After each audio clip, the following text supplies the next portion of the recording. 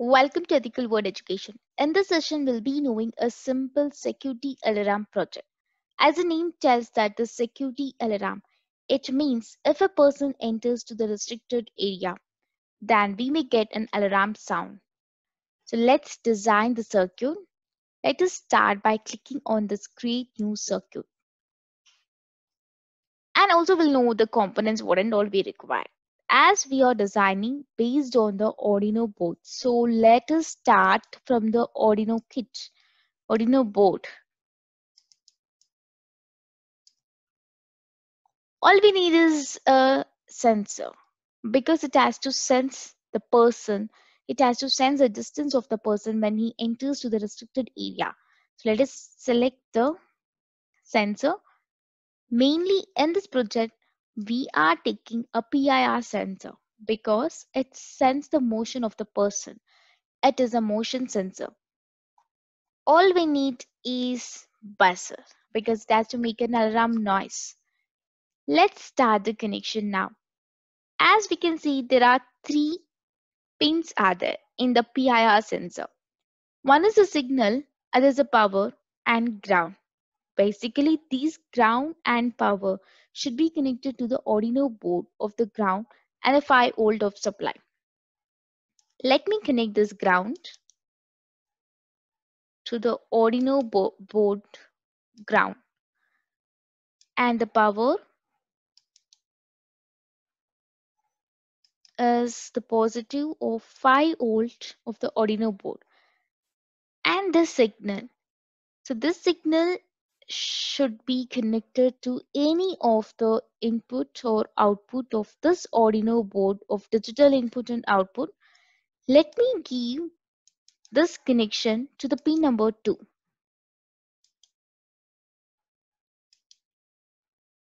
Yes. And finally the buzzer. So what is our condition is if the person enters the restricted area, our LED has to glow as well as the buzzer has to make a noise. So this buzzer and LED we can give to the same pin number so that our code will get less time to be done.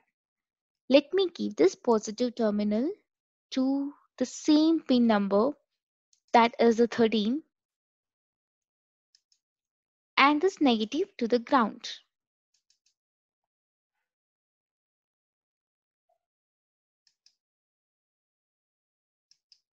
So let's start coding part. So let me remove all of unwanted blocks and we'll start from the fresh.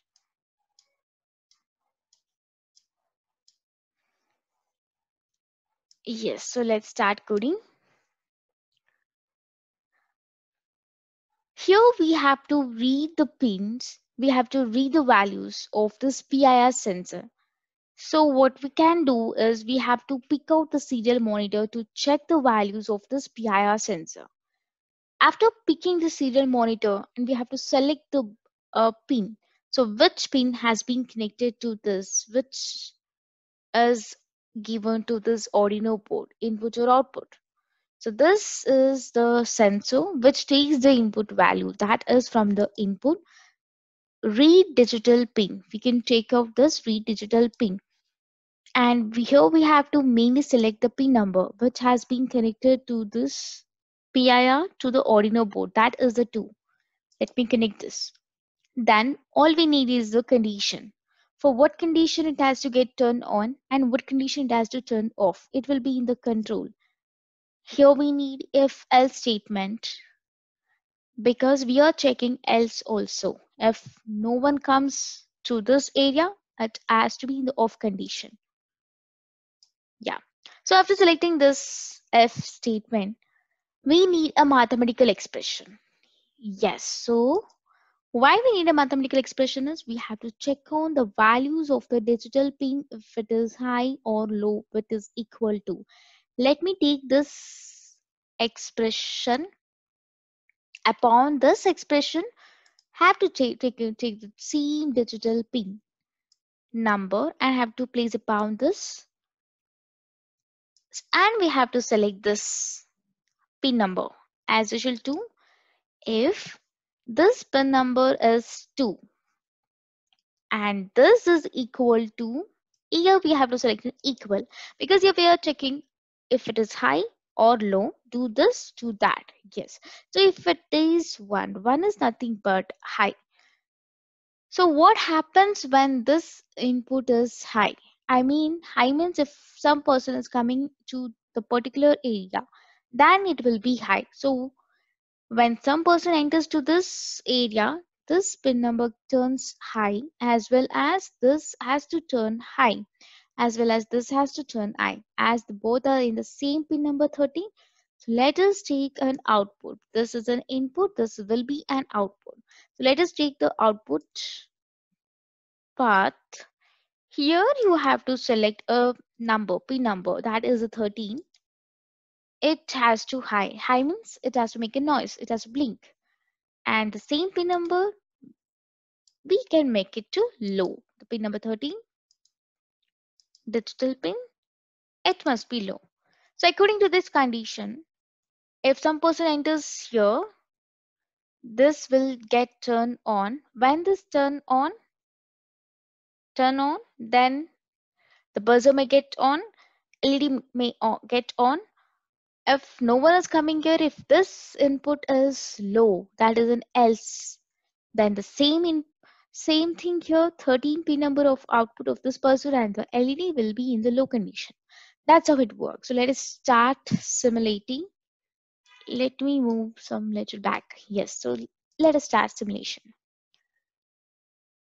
Yes, you can check here the seconds. So here, as per the condition, else statement is working here. So no one is entering to this restricted area and we are not getting any sound. We are not getting any LED blink on. So nothing is there. So what I do, I'll be clicking this particular area when I move across here.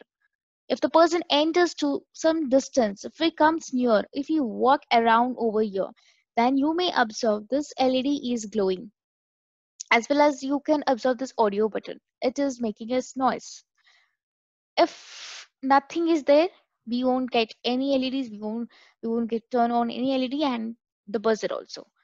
So when the person moves, because this is in security alarm, when the person goes here and there to the particular distance, you may get of this noise. And to check the distance, why I have used the serial monitor, you can click on the serial monitor and you can observe this. Zero tells that the thing is here, no one is entering to this all, this restricted place. That is why it is zero. When someone is entering to this all, then the serial monitor, this has to become an high. Let me check this also because it is in on only. I mean, this simulation has been already started. Yeah. You can also observe the serial monitor as become high. That is why I'm using your serial monitor over here. If I stop moving here and there, if I then you can observe there is a zero serial monitor. If it is zero, nothing is working. Mm, and if I move around only, it will work. That is how it works. And as usual in the last class, I have been told when you stop the simulation and also you can change this into the code. Continue. So this is the code. You can edit this code. You can change the pin number or you can edit over here also. So let me copy this code and I'll be pasting this code in the description box. You can use this code as well as you can design whatever I have told in the same session. You can design in that way also. I'm in the block way. Or you can use this code. Anyway, I'll be pasting this code into the description box. So that is how it works.